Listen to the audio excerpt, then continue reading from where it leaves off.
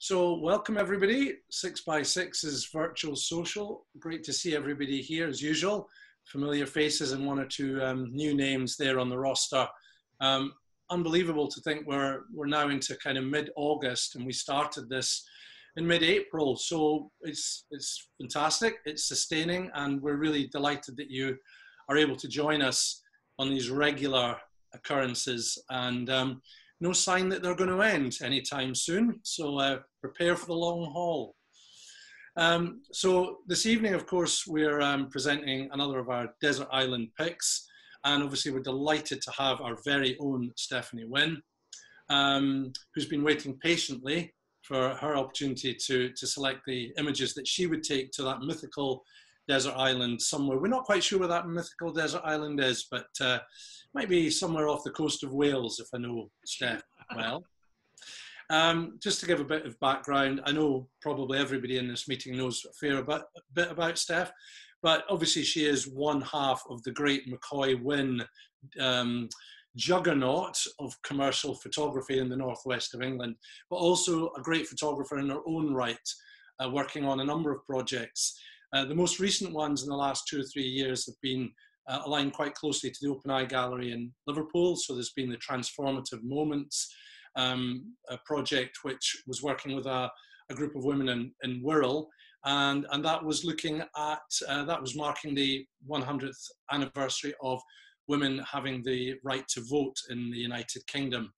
As well as my personal projects, obviously the one that she talked about recently on this forum was the triangulation project with Steve, which was absolutely fascinating. And having just come back from flogging myself around a few mountains in Scotland, I got an even greater appreciation of the effort involved in taking triangulation photographs. So anyway, that's a little bit of background about Steph. And without further ado, I think we should move on and get Steph to basically tell us about her first image. Well, what I'll do, I'll just share my screen. Tell me if you can see it correctly. So can everybody see the right screen then? Yep. Okay, right, okay, lovely. So I'll go to my first image. So this is my first picture. Sally Mann, and it's from her set of work, Immediate Family, which was published in 1988. I didn't buy this book until 1991. And just as sort of a bit of a background for you, for some years I worked as a social worker in Liverpool. I worked part-time, mainly one-to-one sessions, at this time, maybe one-to-one sessions with young people involved in juvenile justice, so they were mainly offenders. And I decided to take up photography as a photography course, as a new skill, as a means to working with these young people, as an extra tool in supporting them. And I bought this book before I started the course. One of the reasons I bought it was because at the time myself, I had 3 young children of sort of fairly similar ages.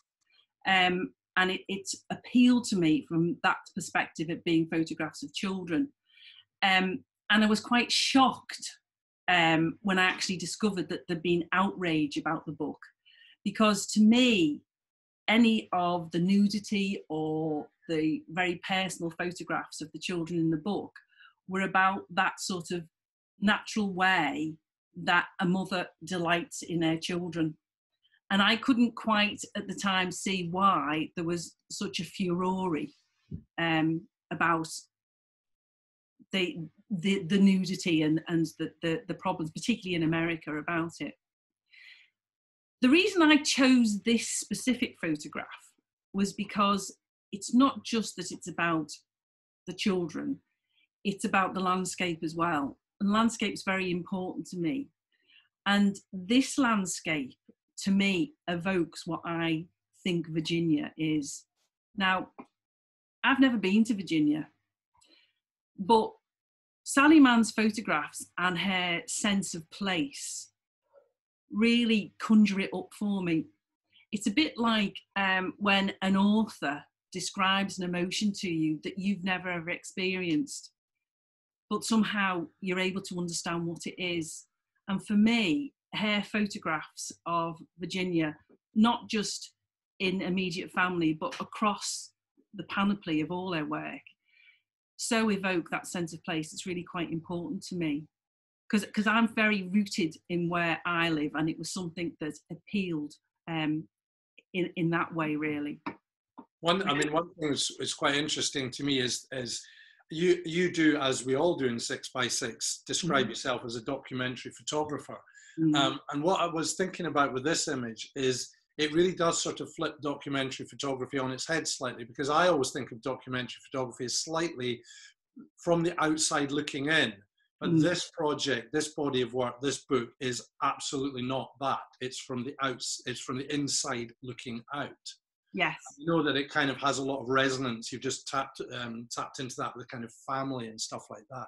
But there are kind of other elements to this image, which I know you picked out that you quite liked as well, which I wondered if you'd tell us about. Well, yeah, it's the other thing as well about her work and her photographs is that they have a level of wit. They're clever images. I mean, it's the fact that in this image there's the little alligator, the inflatable alligator behind. It's those objects that are sort of next to the little girl, you know, the watermelon, the boots. What is she doing there? She's on a folded up chair. She's covered up. Has she been swimming all day? Is she exhausted? Is she just play acting? You've no idea, but it's a scene of, I think, and the whole book is about the freedom of children to play. And it's about that freedom that if you lived somewhere like Virginia, you would run around as a small child with no clothes on, enjoying the landscape, playing, doing all, because there's that freedom to play. I mean, in the last few years, I read her book Hold Still, and she sort of describes and explains how she feels about sense of place as well. And she also explains about how she felt about taking those photographs of her children. So, I mean, I'd recommend anybody read that book. Yeah, I mean, it is an extraordinary book. And what I love about this particular image is it's sort of dreamlike. It's dreamlike atmosphere. And it does have this evocative feeling of childhood, of innocence. And those of us with children, we're always trying to capture those timeless moments that we know we'll never be able to repeat. But there's always within that, there's a sort of finality to that moment. But I don't know if you agree, but when I look at the kind of Sally Mann approach to her children, if you like, it doesn't seem to stop at any particular time. It seems to be like a continuum, almost like like a dream. Well, yeah, and I mean, most of her work is a diary of everything of her life. Her work she's photographed a declining, the sickness in her husband as he's declined with muscular dystrophy. You know, she's photographed the body farm. She's photographed landscapes in Virginia. She's photographed the self-portraits when she broke her leg, or her back rather. So she's had all of it is about this world that she lives in, really. And a depiction of what it's like. I mean, it's one of those things that I would say that I do documentary photography, but I don't just do documentary photography. I think that's probably, I don't set myself within that single sort of frame. And I think probably you could say that, like, I mean, not that I would anyway, align myself with someone like Sally Mann, but it's that this is a document of her life and her children's life, but then she goes outside that to look at other things, but all within, or the majority within that part of Virginia. I mean, for me, when I look at her work and, slightly through reading the book to give it context, I really feel like I get to know her through the photography. And I mean, that is an absolutely incredible experience. I think that almost unique amongst contemporary photographers, that you really get a sense of, like you said, place, person, family, just the form of her life. It's very rich. And she's amazing that she gives so much. Well, possibly. I mean, there is a question of maybe how much of her children given as well. Because obviously although when I first got the book and in the years since, I've never ever thought of it as being in any way exploitative. But there is an argument that people could say that she did, by taking up this, 10.8 camera and taking these photographs of her children when they'd fallen, or or her children when they were playing, or that maybe she was setting herself outside her own family. And there is an argument about exploitation, though I don't necessarily think that's true. But there is that argument. So yeah. she's and as I say, I think probably when you read her words, it really does help to understand her motivation and how she went about this.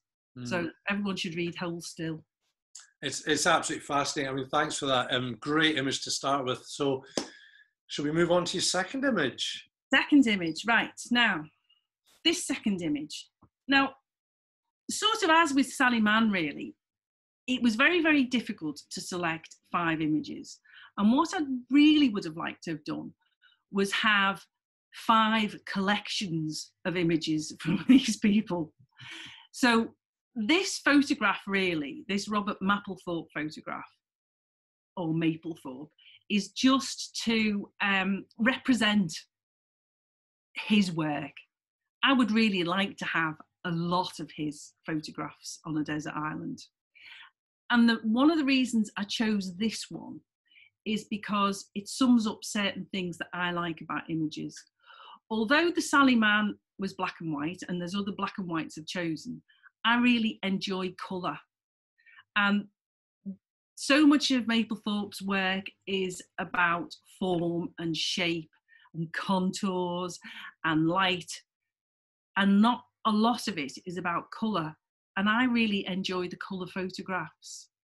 Now, I was looking quite hard at this one, and the flowers, actually, as orchids, do actually look a bit overexposed. But the colours are sort of quite glowing, and you've got this sort of seeming overexposure on the orchids because this is a dye transfer print, so it's gone through that very complex Technicolor process. And that in itself is interesting because I'm interested as well in process, and I'm interested in a final image that will engage me. The colours, I love the colours. It looks like an interior to me, although it is probably a studio. It looks like window light. I like to be in interior spaces and looking at them, and this to me will conjure up an interior space. And if I was on a beach on a desert island somewhere, I could imagine having this as my little inside space. Yeah, it's really interesting because obviously I think Mapplethorpe, you don't associate him primarily with this sort of image. You associate him much more with the controversial stuff, the body stuff. But once you know it's one of his and you look at it, there's something about the way it's composed, the form, the shape, that you kind of know it's a Mapplethorpe. It's just a bit weird. Yeah, it's because people have often said, it's a sort of sexualizing flowers, really. They're sort of in the same form as his sexual photographs. But you see, to me, I enjoy looking at photographs for the pleasure of looking at photographs. So it's the pleasure that you get from seeing a well-organized, beautifully balanced image. And that's what he did with so many of his photographs. I mean, there's things about him that, I mean, I don't know how many people saw the documentary about him in 2016, a documentary about him, where it was quite critical of him. And he was sort of portrayed, it's called Look at the Pictures, and he was portrayed as a rather self-absorbed, he sort of walked on other people, including his brother, to attain fame. I mean, obviously he wasn't in this documentary to defend himself, but that was the implication about him. And also, I think there has been criticism of him because of his implied racist photographs of and exploitation of black men in some of his photographs. So you sort of look at these images and you think to yourself, well, maybe I don't really like him maybe if I had met him, I wouldn't really like him very much. And it's one of those things, it's like, can you really love the work of somebody that you may not really like as a person? And it's one of those sorts of dilemmas about photography or about art, or that can you enjoy the work of someone who maybe they're not that. Yeah, I mean, I think you're right. I mean, that's a kind of debate that we've been touching on, I suppose, within 6x6 over the last few months.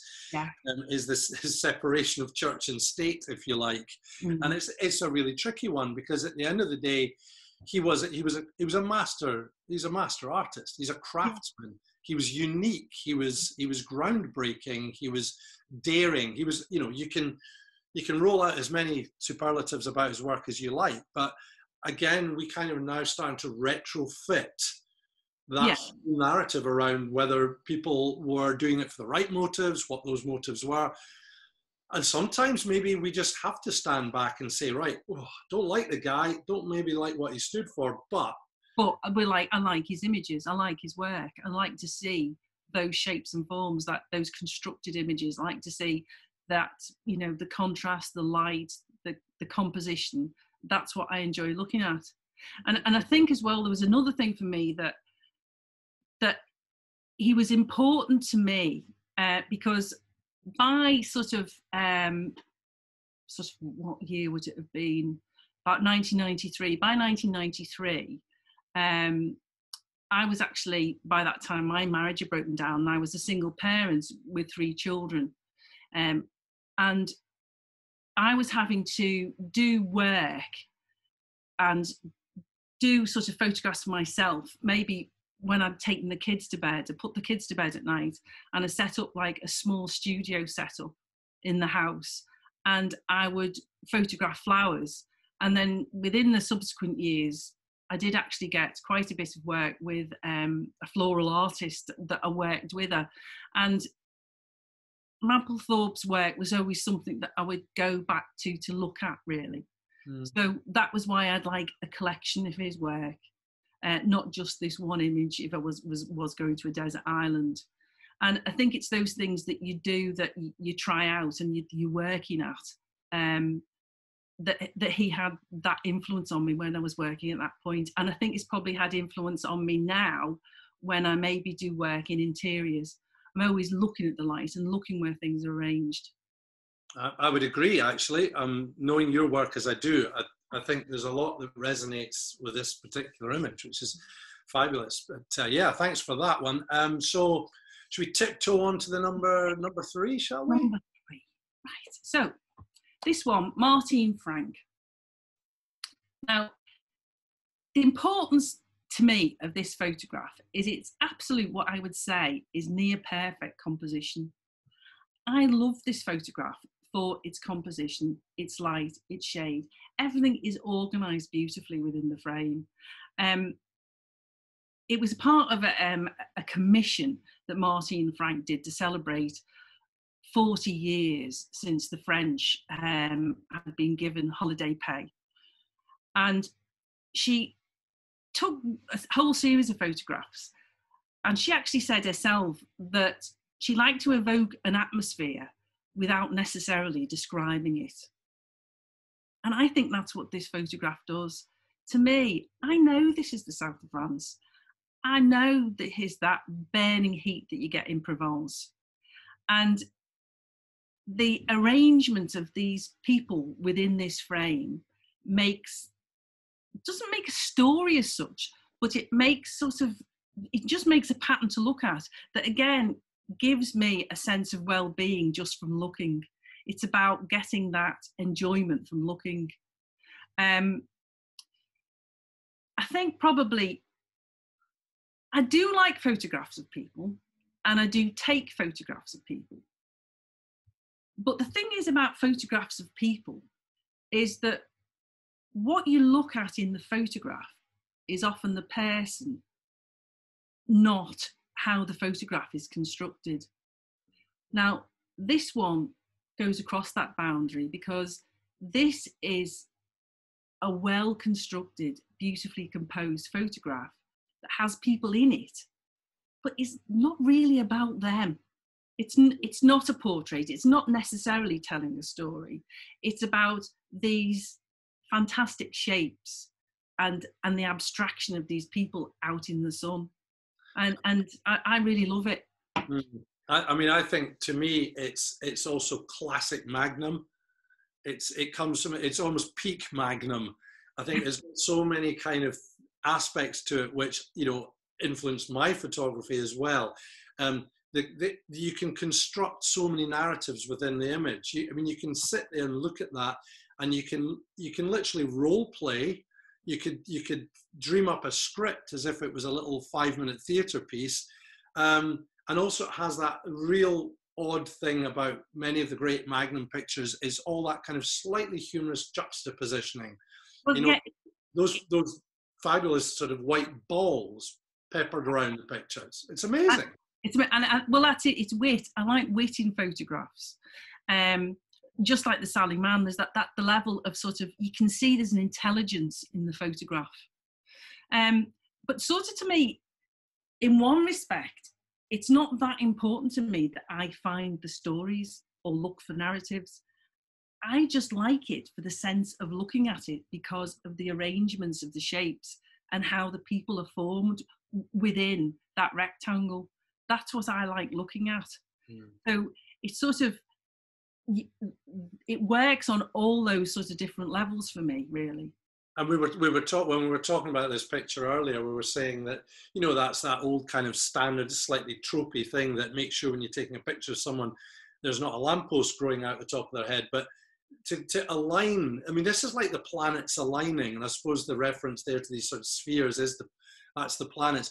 Everything. I mean, if she had stepped 1 centimeter either way, yeah, I suspect the whole thing would have crashed. Yeah, it's just and the guy in the middle would have stood up. You know, all things would have changed. But I think that's probably, she was somebody that composition was so important to her.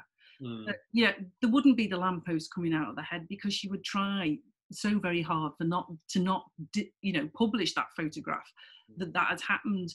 I mean, I saw this photograph as part of a retrospective of her work at Paris Photo last year in 2019 at the Foundation Cartier-Bresson, and a huge amount of her work was there. Some really famous images that I just really love this one because it has all those sorts of compositional elements that I enjoy in a photograph. I think the word that just sort of springs to my head is it's got an aesthetic. Yeah. And it's just, yeah. I mean, it's just lovely. It's yeah. I think well, I'm not going to betray the others, but I think of all the ones that you picked tonight, that is my favourite. But anyway, well, I think I can understand that, Colin, because you come from the background of that narrative, of that classic Magnum. That's the sort of work you like, isn't it? So I can see why that has happened, really. That would be your favourite. Yeah. It still has a depth. I mean, it has a depth beyond just being a documentary photograph as well. And I think that's the aspect that you maybe like as well. Yeah. Well, as I say, it's like she said, you know, it evokes an atmosphere without necessarily describing it. That to me is south of France in the summer. Brilliant. In a nutshell. Yeah. Beautiful. I'm loath to move on because I'm just sitting there sort of dreaming and drooling at this photograph, but let's see number 4, please. Right, so total contrast, Andreas Gursky. Now, I probably wouldn't have chosen this photograph if we'd been doing this a few years ago, but I'll explain myself. And first of all, there's also one proviso of what I'd have to have this photograph. It would have to be a minimum of 3 meters long. So I'd have to have a 3 meter long version of this picture on the desert island. And the reason being was, went to see his exhibition at the Hayward in 2018. And it's just to be able to stand back and take in the whole of this photograph in a huge space like the Hayward, and then being able to move into it, and it is so detailed that you can see all the different things in the windows, you know, the different coloured blinds, that there's about 6 people I think you can find in the windows. There's an artist's easel, there's different lamps, different plants. So it gives this idea of all these people living within this block. I also love architectural photographs, and a sort of a bit of a historical sense. When I first started taking photography, actually being paid to take photographs, one of the very first jobs I was given was by an architect's firm just outside Manchester. And it was a friend of my sister's who worked in his architect's practice. And he said, would I go and take a few photographs for them of 2 of their new buildings? And so I agreed. And because, as I used to say to students, you know, any opportunity that comes up, you should always take it. So I went, and he said, the 2 buildings are the new stand at Liverpool Football Club and the new stand at Everton Football Club. Now, at the time, I had a Nikon and a Mamiya C220. And I thought, I'm just going to be laughed literally out of the place if I turn up with this C220. And in fact, to have the first sort of commercial job that you're given is such a huge task to take on. So that would have been 1996 it was. So I knew somebody who had a Hasselblad. So that was when I asked Steve if he would help me on this job. And that was the first McCoy Wynne job, was 1996, because Steve had the Hasselblad and I didn't. So that, and from there, from doing those photographs, we went on and we did quite a lot of architectural work, and it really is something that I love. I love architecture, and that is why I love this image. Yes, it is just a block, but it has all those details. It's taken from that sort of halfway up the building sort of view. It's like he's hovered in midair to get it. You know, it's straight on. It's the fact that it's balanced. And as a huge sort of block from a distance, it looks like something abstract. But then you can go in close and you can see all those details.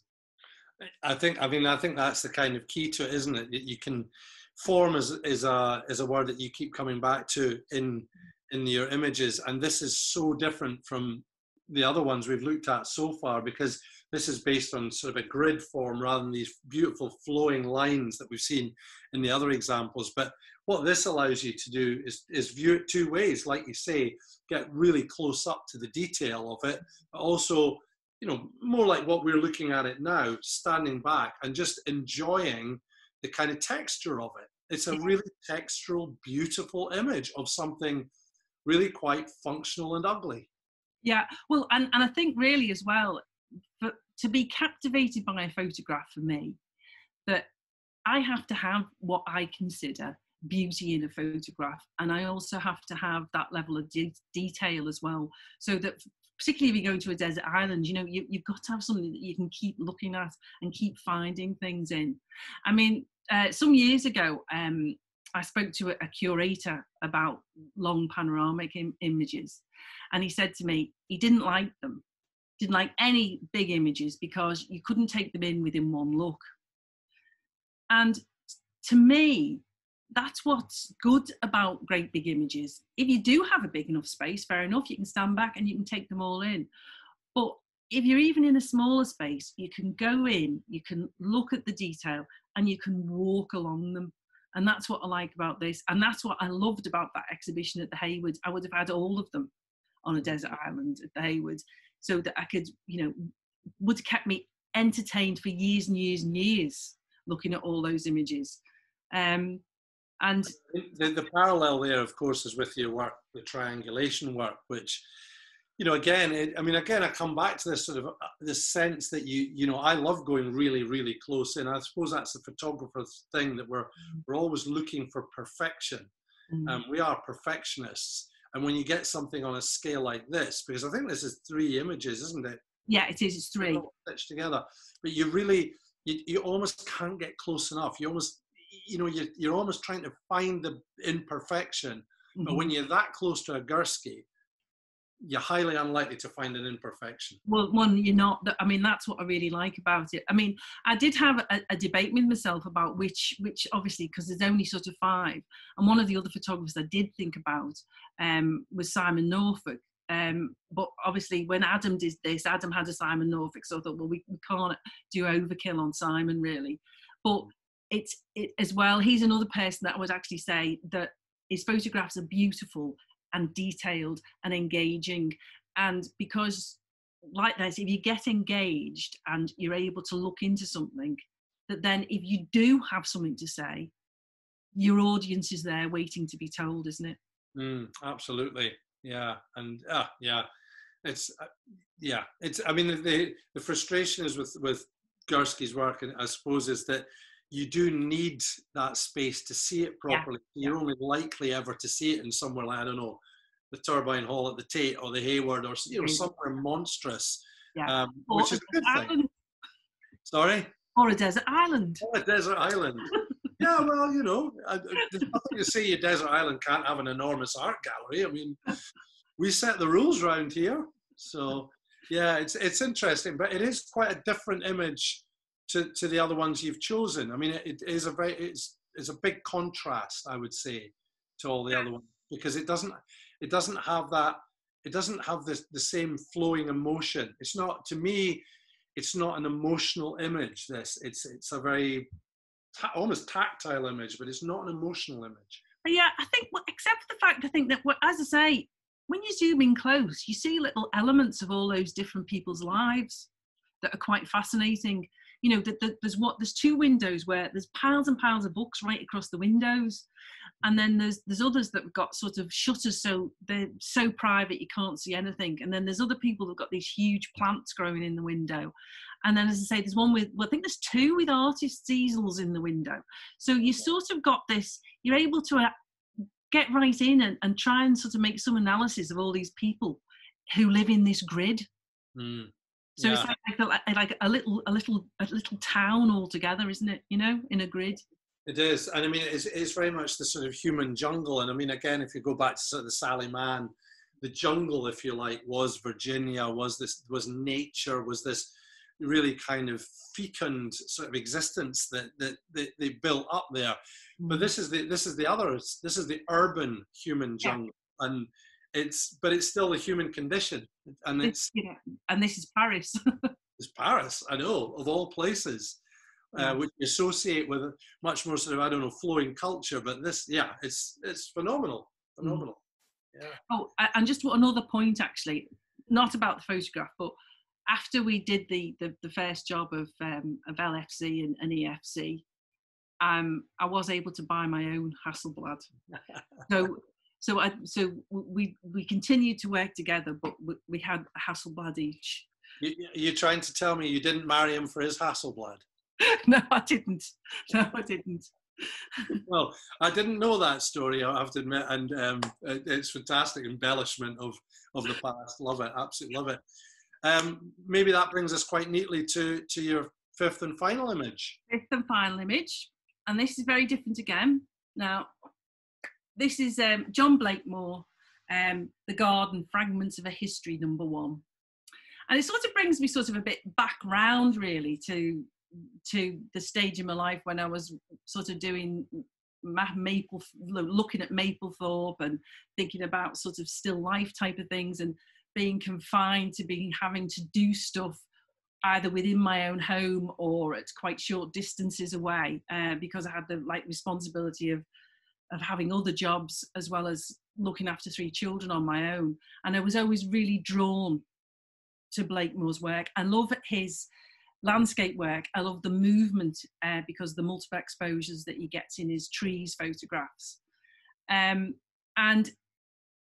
some years ago, we did some photographs about going to find Steve's great uncle's grave, who was killed in the First World War. And at the time, I remember thinking, how do you show the passage of time just through a single image or sets of images? And John Blakemore was somebody who I went back to with that, because we decided to sort of do some layered images, and that's what he's got here. These are multiple exposure images, and these is the history of his garden. It's all those things, the detritus that he's dug up in the garden over a series of years, collected it together, and then photographed it as a complete image. I think that's the cat that died some years previous, stuff that was from all the people who'd lived in the house before. And it's a whole history of where he lives. Again, it's that sort of back to your own place. And yeah, what I love about this, the word that when I was thinking about this image, because I'm not very familiar with his work at all, and that description of time, and it's like a midden.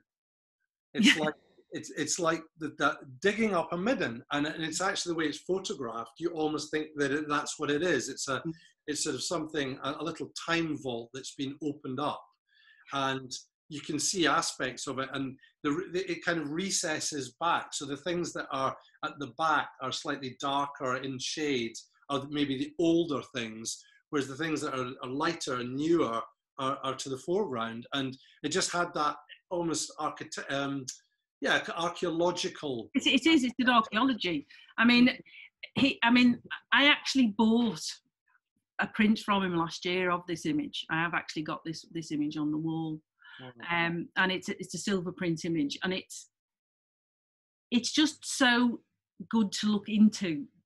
Again, I think it's probably, if you'd say there was a theme among the photographs that I've chosen, is that it's that detail, except maybe the Mapplethorpe, but it's the detail of being able to look to something for a long time and always keep finding something else in there.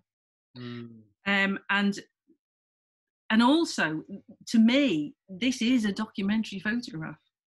You know, this is a document of a history of that garden. This is all those people that lived there prior to John Blakemore, and this is all the animals that died, the tools that were lost, and this is a document of a place to me. So if that's the spread idea of what documentary is, this is documentary. Absolutely. And I mean, the interesting thing is you made the reference to, a graveyard and stuff like that. This to me looks like a sort of tombstone. Mm-hmm. It has that element about it. There's a fantastic graveyard in Edinburgh, Greyfriars Kirk, and a lot of amazing old tombstones that have almost shamanic backgrounds. You don't see a lot of Christianity in them. There's something really dark about them, and it really brings to mind for me that kind of relationship with the past. That the past isn't something that you can neatly box and write a memorial and stick on top of a grave. It's something much more free flowing and fluid, and I think that is really something that's brought out in the textures. But and obviously on screen, I don't think on screen you probably can see as much as you can see when you see the print. And these images, to me, as I say, that to me is a true document that shows time, it shows history. Did you see his images first of all in exhibition form or book form? In books. No, I saw them in books actually.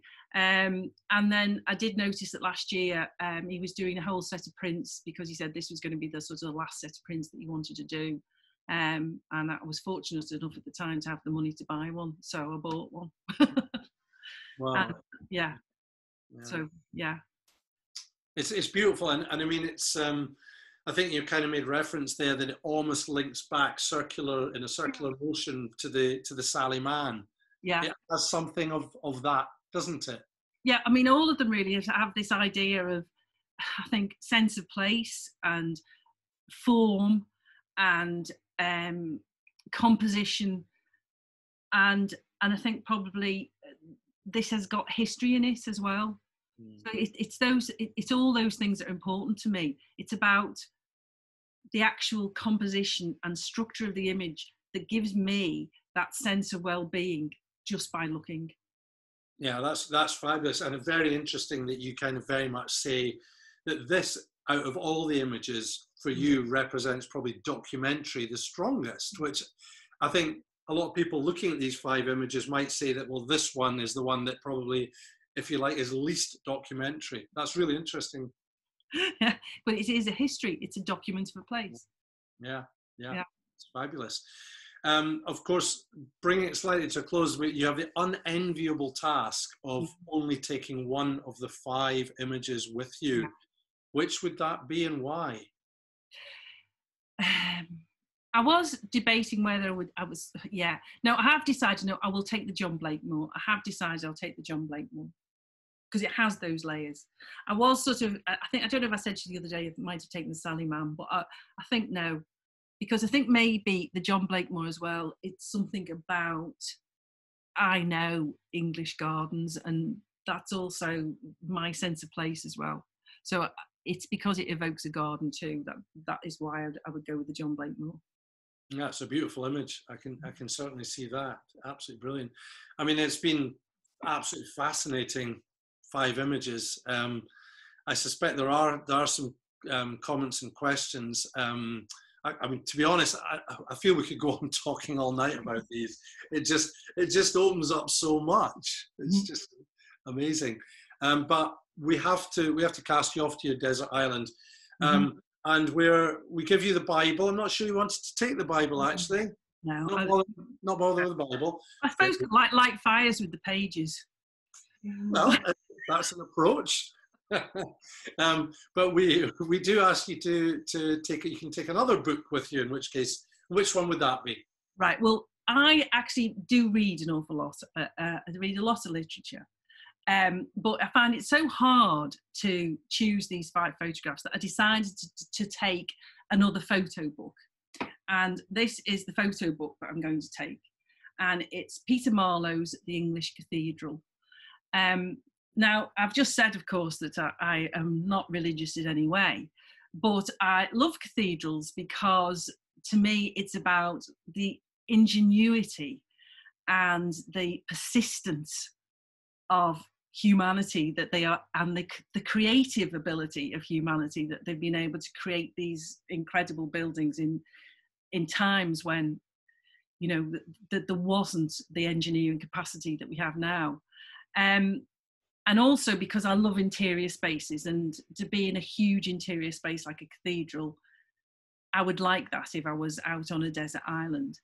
And there's also another reason, is because I sort of feel as if I did Peter Marlowe a disservice, because in 1993 I went to see his exhibition, Liverpool Looking Out to Sea, at the Open Eye Gallery, and he was there at the launch. And I thought, oh, here we go again.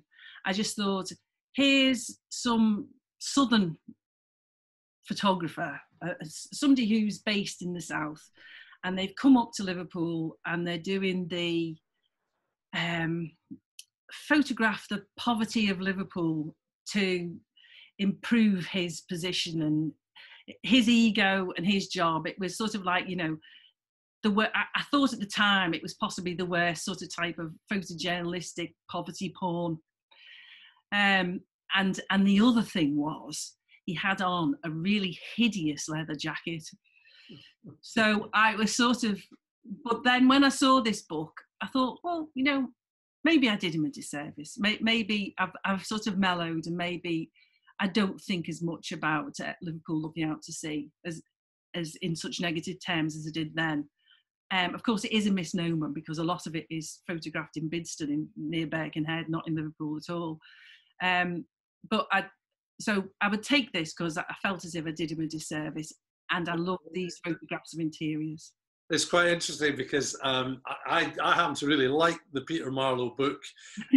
It was a sort of my introduction, if you like, to Merseyside before I moved down here. I find a lot of warmth and compassion and humour in it, but I totally understand your point of view, and you know, you, if you like, as an insider, I bow to your I yeah, defer. That sort of, you know, colonialist, I always think. Absolutely, yeah. Just waltzing in, and you know. But then here's the thing: if we're prepared to separate the bad aspects of Robert Mapplethorpe's character, maybe we forgive Peter Marlowe and his jacket. Well, exactly. I forgive him his jacket, and I would take the English cathedral with me. And of course, then we can use a religious metaphor and say that maybe the English cathedral is his act of atonement. Liverpool looking out to sea. So that's great. And then, of course, lastly, you get to take a luxury with you. Right, now, my luxury, right. So when my youngest daughter, Madeline, was born, Steve and I had to do quite a lot of work up and down the country, working for sort of different, like at the time, the Countryside Agency. And as she grew up as a very small child, we actually took her with us. So, you know, we sometimes would take a few children with us, and we'd have to corral them in one area while we were taking photographs in the landscapes. They were quite safe, you know. Anyway, what we did with Madeline was that we used to play music in the car, and she has got a very eclectic taste in music. And what I would like as my luxury is Madeline to do me one of her playlists, and I'd need something to play on it, and it will have on it, you know, Marvin Gaye and Amy Winehouse and David Bowie, because she just covers so many different ranges of music over probably about the last 70 years that she really likes. So I would like a playlist from Madeline. Well, we'll certainly grant you all that. And also thank you very much, Stephanie Wynne. It's been fantastic to hear and see all about your Desert Island Pics. And that's it. So have a great fortnight. Thanks again, and see you all soon. Thanks, everybody.